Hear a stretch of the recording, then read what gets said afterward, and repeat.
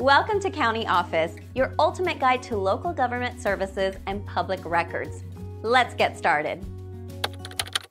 What are the due dates for property taxes in St. Croix County?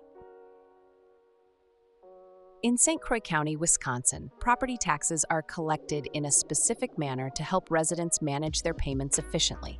Here are the key details you need to know. Property taxes in St. Croix County can be paid either in full or in 2 installments. If you choose to pay your property taxes in full, the payment is due by January 31st of each year. For those who prefer to pay in installments, the first installment is also due by January 31st. This allows you to split your tax payment into 2 more manageable parts.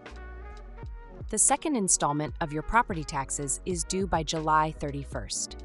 It is crucial to make this payment on or before this date to avoid any penalties or interest charges. If you are mailing your payment, ensure it is sent to the correct address. For most areas in St. Croix County, payments should be mailed to the St. Croix County Treasurer at 1101 Carmichael Road, Hudson, WI 5406.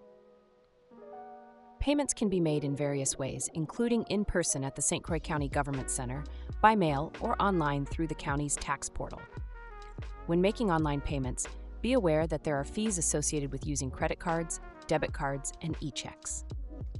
It is important to note that failure to receive a property tax bill does not affect the validity of the taxes or the collection process. Therefore, it is your responsibility to ensure your payment is made on time, even if you do not receive a bill. To avoid delinquency, payments must be received by the treasurer within 5 working days of the due date. Late payments are subject to interest and penalties of 1.5% per month.